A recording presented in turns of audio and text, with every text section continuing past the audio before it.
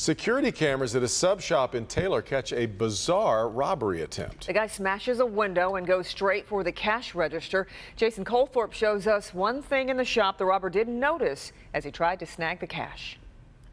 It was rough at first. We knew it would take about a year to get going. It's been rewarding.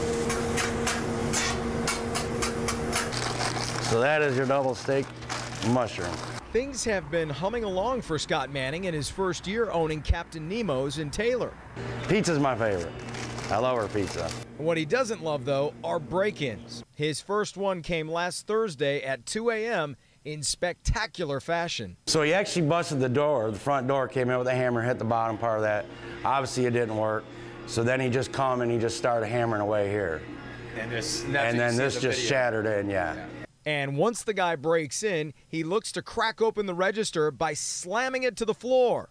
Register 1, bad guy 0. It's never changed. Yeah, offer probably $10 and change.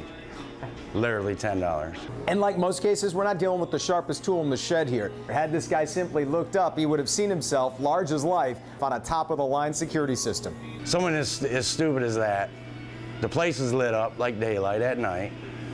People next door at the bar, there's people there. He snuck his way in and deserves to be caught. And since they posted this video, two things have happened. They've gotten a lot of support from customers and a lot of tips. A lot of people are saying they know who it is. We have a lot of clues, know where he lives. About 80% sure that I know of where he lives.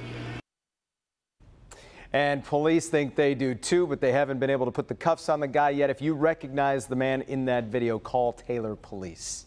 Were they able to recover the register? They were actually. With Allen Park is where it was, and by the way, he was able to get it open eventually for that $10 that was in there, but the gloves you saw him wearing in the video were sitting right next to the register. Another big clue that police think they should be able to get this guy sooner rather than later. Sure. Yep. Let's see. All right.